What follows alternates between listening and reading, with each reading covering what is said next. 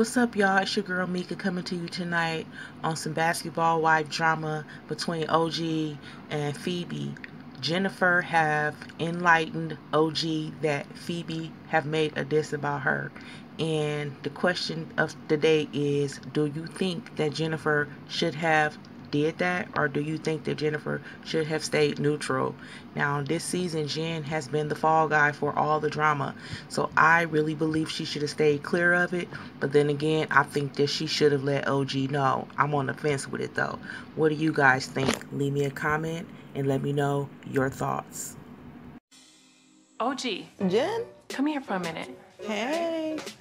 So listen, I know we're about to go watch this video, and there is a video where FEBY is rapping on her Instagram about a Louis Vuitton shirt that you've been wearing in one of your posts. I can 100% relate to being blindsided, being the bullseye, having a target on my back.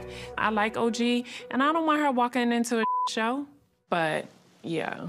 I'm not beefing with a hoe that be wearing fake clothes. That's a no. Old hoe you broke and nobody wants your dusty ass a joke. Oh, wow. For me, that is fake.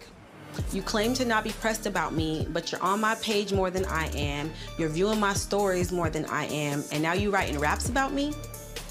For what? I just don't want you to be caught off guard walking into this situation. I just hope that this video we're about to watch is not about you.